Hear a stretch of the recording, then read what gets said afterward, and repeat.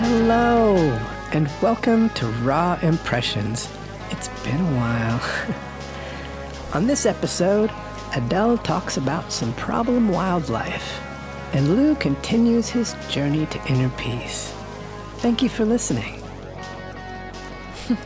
We're back. Oh my gosh, we're back. Look at this. I'm in the room instead of in a white Pacifica minivan sitting next to John Davis. Oh. You're in the home. You're home. In the bosom. Welcome back for the week. In the lair. I really, really missed Raw Impressions. I felt the emptiness. I was like, oh, Raw, I miss you. It's so good to be back. I'm kind of glad I had a week off. Are you? Yeah, because I wanted to... Well, you were like juggling a lot. So. I was juggling a lot, but I wanted to come back into it. I wanted to do a real textured episode. Yeah. For everybody. And that takes a lot of work, actually. It really does. Yeah. Mm-hmm.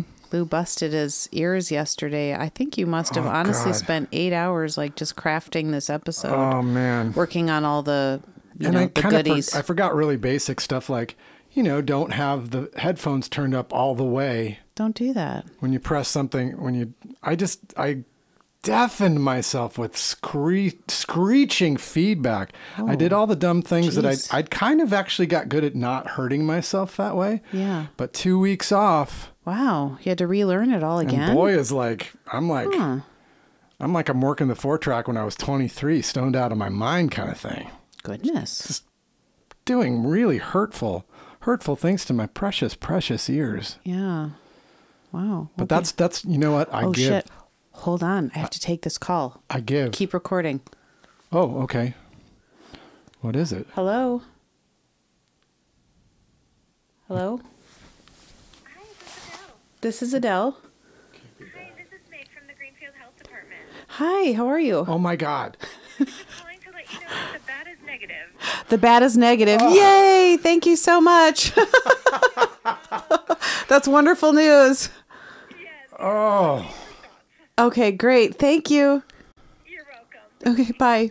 Wow. Could that be any more perfect? The timing is so wild. I don't know if I cannot make that up. Holy shit. If people remember the introduction of this episode, it talks a little bit about it talks. Adelle's going to talk. That's wild that just happened. Yes, Adelle had a run-in with some problem wildlife.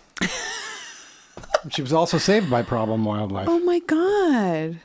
Wow. Good news. Wonderful news. Should we backtrack? You don't have rabies. I don't have rabies. Yay. Yabies. No rabies. Phew. I was actually thinking, okay, today's Wednesday. They said 1 to 2 days I should hear. And I'm like, uh-oh, does that mean I'm going to have to wander over to the emergency room soon and get my rabies shot? Last minute rabies shot. Yeah, they were kind of leading up. They said, well, 10 days. If you have rabies for 10 days, you're gone. You're dead. You're gone. Then you become mad and frothing at the mouth, and your brain is eaten. Rabies is bad news. Why have we not figured out rabies? We did figure out rabies. There's a shot. Yeah, but you have to The distinctive sound of the mini cowbell indicates it's time for another unsponsored local ad. Also good timing. Courtesy of Raw Impressions.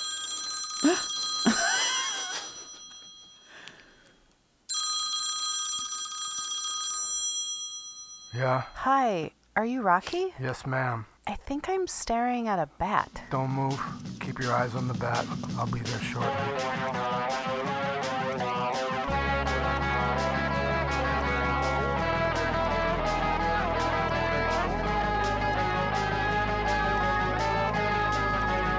What's in your house, Rocky knows. You don't want to know. Rabies. Wildlife can be a problem. Problem wildlife is the solution. For mice, raccoons, the common scrotum rat. Possums. Bats. The common scrotum rat. Toilet weasels. Crib mice. Pillow snakes. The North American warm-blooded centipede. Rocky knows where they hide. In multitudes. Solve and or live with the problem humanely. We can be friends. Problem wildlife. Rocky knows. You can try to forget. Welcome to the maternity ward. Problem Wildlife proudly serves all of Western Massachusetts. Go to problemwildliferemoval.com. Rocky, Yes, ma'am. I think I'm staring at an eagle.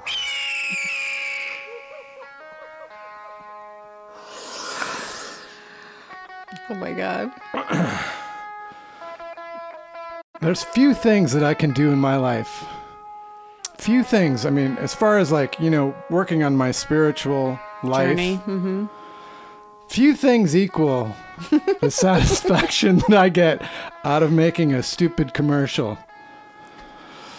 That was, you've made so many good commercials. That one is now currently number one.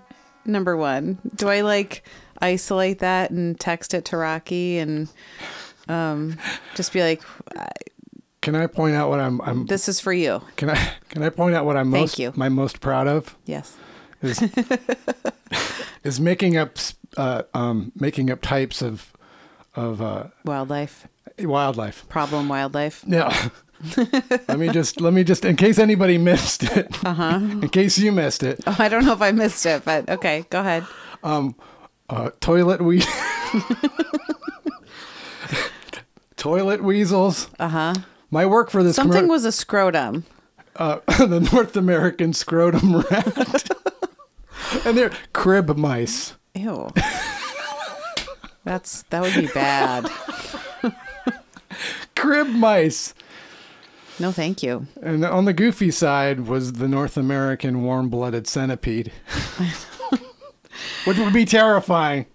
That's where that's my nightmare. How many edibles are you on right now? It doesn't matter how many I'm on right now. It's how many I was on yesterday. How many were you on yesterday? Or was it? There was a succession. I didn't take a bunch at once. I would take one. Was it an edible day or a? It was an edible day. I Okay. didn't smoke. Smoking's bad for your lungs. Yeah. But I've been working so hard, on that tour. There was no edibles on the Folk Implosion tour. No. For Lou. No. Yeah. There was no, The shows were your edibles. They were. Yeah. Those shows really turned my head inside. Turned my past, my present, and my future inside out. It was really, really revelatory and inspiring. But yes, but you. So had yes, it. why did we do that? Why did that ad happen? Right? Yeah, come on. Why did I get that phone call just now? That's My gosh, so fucking crazy. that was literally wild. So. Man. That was wildlife right there. Wildlife. This wildlife. I last Thursday. You're staring at me. I don't know if it was last Thursday. Okay. Don't look at me. All I can see are your eyes peeping over my laptop. I played 13 shows in a row. I had no idea. Like, I don't know what day where was I am what. or who I am. Did not. I just. Okay, so basically last week, y'all, I like to wake up early in the morning to have some quiet time, maybe write my journal, a little me time before Izzy gets up for camp and just sort of start my day. Maybe write my thanks, hit that gratitude. So Hit it. Yeah, I woke up, came downstairs, and so we have a kind of a living room, open dining room situation where you can see from one room openly into the other. From one end of the house to the other. Just one end of the house to the other. And I have what are called these things Aero Garden. It's basically is that like a hydroponic kind of garden thing? It's a little mini hydroponic. Yeah, I grow basil inside, and I'm growing some wildflowers. So basically they're lit up during the early morning hours. And I could kind of see that something out of the corner of my eye was illuminated by the arrow garden, the white curtain that's behind it on the window. There seemed to be a brown lump on the top of the curtain rod. And I'm like, that looks like there's something on that curtain. But my eyesight's not that good. And I had my glasses on. I'm like, well, weird. So I go into the living room. I sit down on the couch. I'm getting ready to situate myself. I turn on a lamp, and I realize I'm just staring at this like brown lump across the hallway, across the room there on the curtain rod. And I'm like, oh fuck, what is that? There's something on the curtain rod. And I immediately, something kind of big. And I immediately felt the dread. I was like, oh no, Lou's on tour. Here I am. It's the early morning. There's something here in the home with me. Wildlife. So, there was wildlife, guys. So basically, I skirted past it really quickly into the kitchen, grabbed myself a cup of coffee. I was almost like wanting to pretend that it would go away if I got the cup of coffee, and I went and sat back down. I thought, I'll just go get that coffee. So I really can't handle anything without a cup of coffee. So I got my coffee. And then I thought, well, my eyesight's really crappy. I was trying desperately to make it be like something that wasn't going to be alive. Like maybe some really crazy like dust ball is formed overnight on the curtain rod. So I'm like, I'm going to get a flashlight and flash it on this thing and see what it is. And so I do. I get a flashlight. I realize I go through about 3 flashlights. None of our flashlights are either working or they all need batteries. That is one of the most frustrating things ever, is you're looking for a flashlight that works in this house. And then, occasionally I do put the batteries in a bunch of them, and I'm like, okay, I'm setting this thing right. We're all good, yeah. But then I don't know. Then it's like 3 years later, and we need a flashlight. Like once every 3 years, something shows up, and next thing you know, we need that flashlight. And so I was like sitting there desperately trying to flash on this brown lump on the curtain rod. And I thought, this sounds really silly, but I feel like I'm not that good with problem wildlife. I don't really know what to do when it happens. I actually had the thought, maybe that's a huge toad. I don't know why, but I just thought like maybe a toad is in the house, or a huge ass frog, and it crawled up there and is like hanging from the curtain rod. House toads. A house toad. I know, it makes no sense, but I would be cool with house toads. I think it seemed less scary than a bat, so I was like, it's a toad. But then I finally kind of like flickered the flashlight, the little dim light that was there, and I think I caught the 2 round eyes looking, and then I realized they don't look. They're blind. Well, they're blind as bats. They are. Okay. Well, basically, I realized then that what the brown lump was, which was about like the size of my whole hand, it was pretty damn big, was a bat. So I kind of like back up into the living room, go sit down on the couch, and I'm just staring at the bat, and I'm going, fuck, what do I do? What do I do? And so I immediately start texting my mom friends who I know are up, because they have a daughter who wakes up super early. So I'm like, you guys, I think I'm staring at a bat. Like, I'm not really sure what to do. And immediately my friend Casey's like, you got to have Rocky. You got to call Rocky. Casey knows. She knows everything. So, it was like, okay, Casey, she immediately hooked me up with Rocky's phone number. She says, you got to call Rocky. And I'm like, okay. And I'm thinking, God, it's like 6:30 in the morning. Do I call Rocky now? And she's like, you call Rocky right now. And then I also thought I should really just maybe let Abby Barlow know, Lou's sister Abby, who lives in Greenfield. I thought, I don't know. I just feel like I need to have some family backup here. It's a fucking emergency. It's an emergency. This is like I had I'm having a bout with supraventricular tachycardia. Yeah. You call in. Call the family. Thank you. So, emergency. Exactly. So I text Abby that I think I'm staring at a bat, text that to Abby, and then I call Rocky, leave a message. Then he calls me back really soon after. And in the meantime, I don't know what to do. So I'm just like sitting there drinking coffee, staring at the bat, hoping to God it doesn't like wake up and start flying around. Rocky calls me back and basically said what we said in the commercial. He was like, Rocky here. And I'm like, I think I'm staring at a bat. And he says, I'll be there shortly. Keep your eyes on it. Don't move. Basically, you can't fucking like walk away from a bat because if they leave and I didn't really think around, that. We've had a bat in the house before, I'd like to point out. Yeah. Shortly after we moved here. Yes. Not only did I find a dead bat in the upstairs fireplace that is now Izzy's room. I found a dead bat there. Right. Well, maybe even down in your in my office. studio. Maybe Yeah. it was there. Anyway. Yeah. And then we actually did get a bat in the house, and I managed to get it out the window. You did. Oh, just real quick. Yeah. I was listening to the Eckhart Tolle audiobook on Spotify because you get it for free if you're a Spotify premium. So I listened to it. I actually tried to read the book years ago. Made no sense to me whatsoever. Which book? The Power of Now. Oh. But I wanted to just play this little excerpt. Okay. This is an excerpt from the book. I just wanted you to hear it. Okay. Your mind is a petulant child. It demands your attention. It draws you to thoughts of the past and of the future. Both are not real. Neither your past nor future exist. They are constructs of your ego. Yeah, but the stuff that happened to me like shaped who I am, and I'm trying to get my shit together for the future. I gotta think about that stuff. Your mind is a tool. You can certainly use it in practical ways, like mathematical equations. But the future never arrives, and your past is a load of shifting shit, a collection of biased memories your needy mind arranges to fit its concept of self, none of which exists. How come you keep saying that? I am myself. All the stuff I did and what I want is like who I am. It isn't. Listen carefully. You need to be present. You need to understand that this moment, the now, is all you will ever have.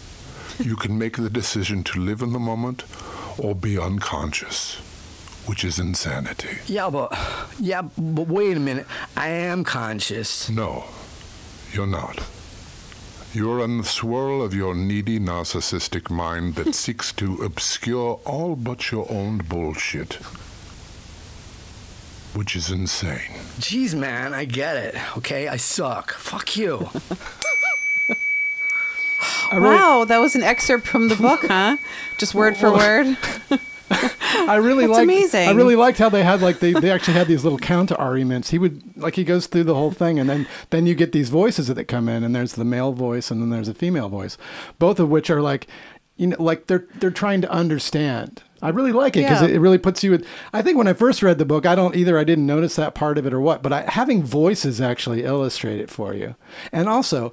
Eckhart Tolle. I used to call him Eckhart Tolle. It's Eckhart Tolle. Okay. I didn't know either. Toll. I mean, Toll means like great in German, like Toll. And he's German. Ganz toll. Just sure. means great. Everything's awesome. So yeah, it looked like Toll to me. Yeah, me too. But it's Tolle, Tolle. as I found out because it was an audiobook. Yes. And so anyway, I just really wanted to share that with you. Thank you so much. Yeah. You know what? I also have The Power of Now in my audiobooks, and I have not finished it, but maybe I'll, I think you had to be in the right place, right? Yeah, I am definitely in the right place. To receive The Power of Now. To pretty much just fuck the past. Yeah. And let's not get too obsessed with the future. Fair enough. Yeah. Right. Let's just have a good attitude. Right now, baby. Have a good attitude right now. Yes. And I was able to come home because in a way, there's a lot of things like he says all this stuff and they're like, well, I got to go to work. I mean, I can't just be staring at a tree all day. I got shit to do. Yeah. And he's like, no, I mean, just when you do something, bring your full attention to it. Be in the now when you're creating something, even though you're creating something for the future. That's fine. If you've got your plan and you're working towards a goal, that's all cool. But don't forget to enjoy the moment. Yeah. And when I got home from the tour and I'm like, whoa, we haven't done a podcast in a long time. And gee, I haven't really done a podcast where I really devoted a lot of time to just doing really stupid shit in it, Mm-hmm. like just making up a bunch of garbage and just really entertaining myself. Yeah. Really seizing on the moment. So I have to say, creating, this has been, I got home and I was Eckhart, he got me there. He helped get you in the now. He did. I fucking understood it. I read it decades ago and I was like, ugh. Yeah. Now? You were not ready for the now then. But you know what? Actually, I was enjoying. I had a pretty great now, I would say, for quite a while. Like through my 20s, I was in the now, I would say. Creating. Living. Yeah. Loving. Sure. I don't know. Wow. So anyway. No, that's great. You're inspiring me to revisit that audiobook. It's ready on demand. I own it. So whenever I want to dip back in. I wanted to play it for you. Aww. I wanted to be like, hey, let's go to the grocery store and listen to Eckhart Tolle. I love it. I'd love to do that. And if you want to have a date where we do that, I'm all in. So anyway. So yeah. Little interlude there. Oh my goodness. So are you in the now right now as I'm about to finish telling you about the bat? You bring me to now. Oh. You are now for me.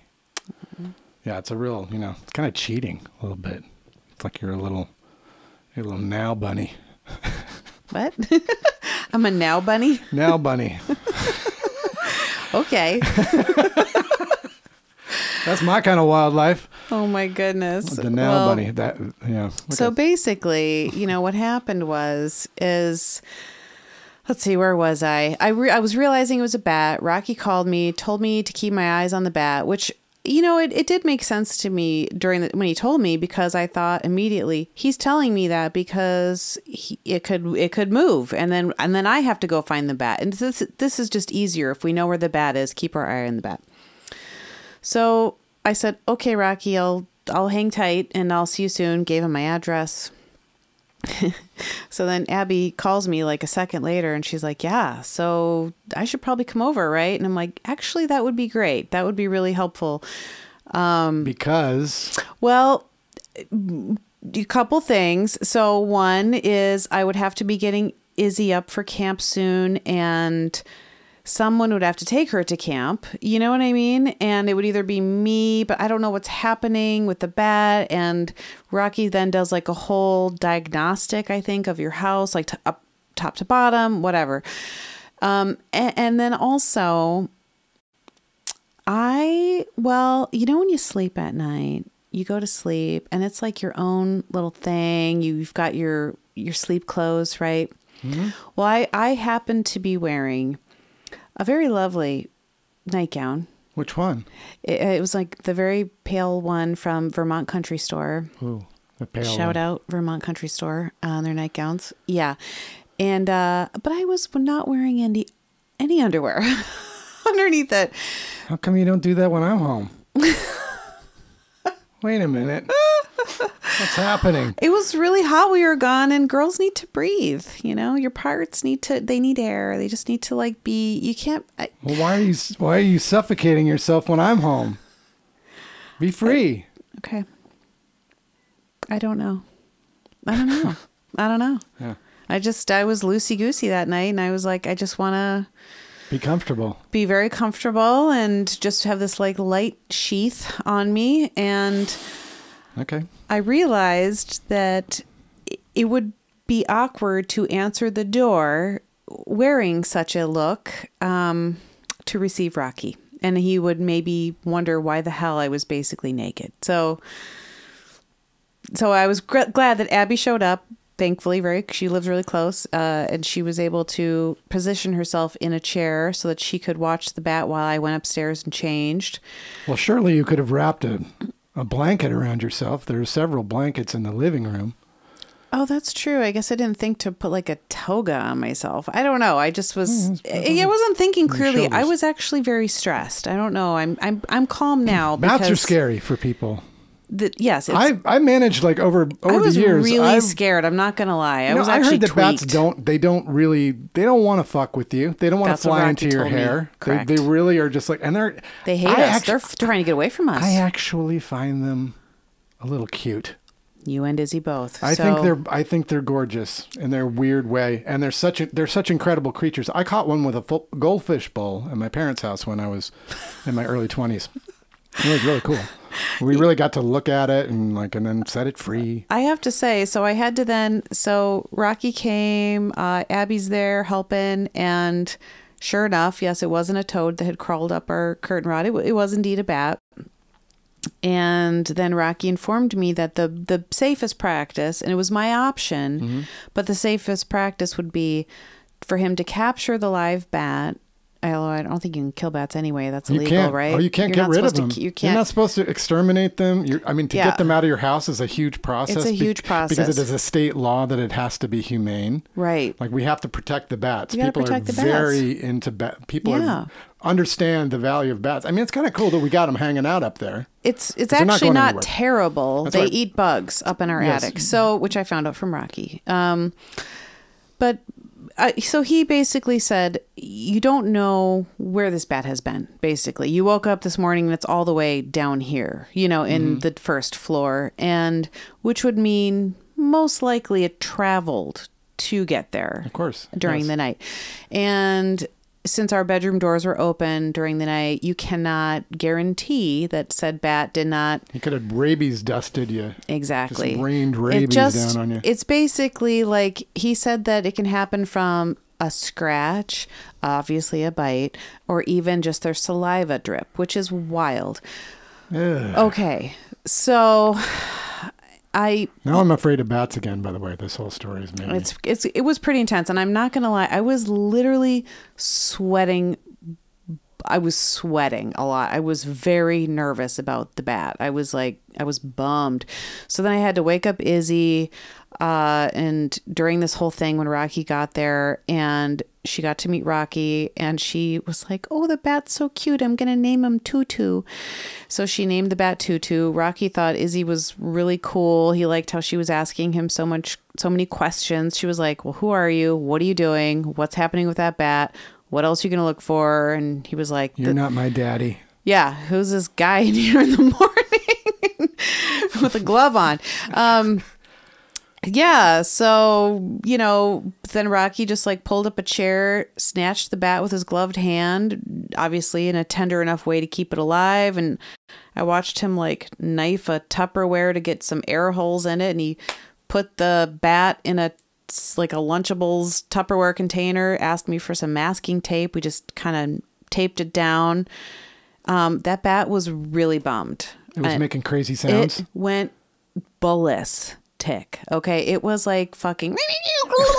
It was crazy, and I was like, "Holy shit! Holy shit!" That scared me. It was really scary. And he said, "You're gonna have to take this bat to the Department of Health here in Greenfield." Yeah, me. That's my job. Not him. No.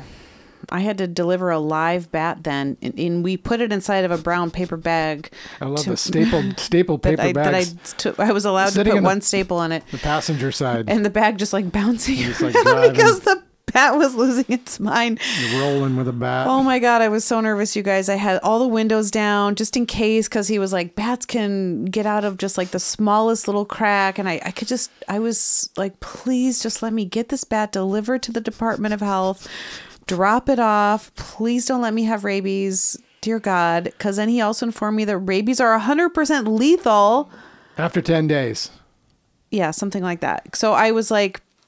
So you were actually on a countdown. You were on a death watch until the beginning of this episode. Truly. When, miraculously... You guys, that's wild. Serendipitously... Problem wildlife. I mean, my God. You received the call. Yes. The negative... I know. While we're doing this... Wow. And then I guess they let that little bat go. They must then, right? Yeah, here you go, buddy. Goodbye, Tutu. We don't have to put you in the garbage disposal because if you got rabies... Oh, my God. You're dead. Oy vey. So, they're dying anyway. Oh. That's the thing. If they have rabies, they're... they don't live. They have... rabies kills it. Kills all. Kills the rabies host. Kills all. As far as I know. Okay. Maybe I'm wrong. Maybe you're there's wrong. just... I don't know. I don't think I'm wrong. Okay. I think the thing is that so if the bat has rabies, it's on its way to death. Now remember when you found the bobcat in the backyard in Glendale, California. Right. Yes. See, the thing is around that same time I was reading a lot of news reports of I was just looking for news reports on bobcats, and there was one around that same time where a rabid bobcat. Yes. Because they go crazy. Yes, it got that woman in her head. Right, they go crazy. So that's what happens, and if you get rabies, you're going crazy. Wait, is this the end? This is the end. It's the. Well, perfect timing. I know the Batman I just finished thing. my bat story. I know. And I'm negative, guys, because the bat's negative. So I don't have rabies. The bat doesn't have rabies. And in case anybody missed it, I'd like you to know that I combined the Batman theme plus the Rocky theme. Yes, I love it. And this is the Batman side of it. And snuck a little Eckhart Tolle in there. I know. Wow, what can we do, guys? Come on. Well, it's good to be back. I'm leaving So soon. good to be back. Good to be back. I'll be gone next week. Oh, my goodness.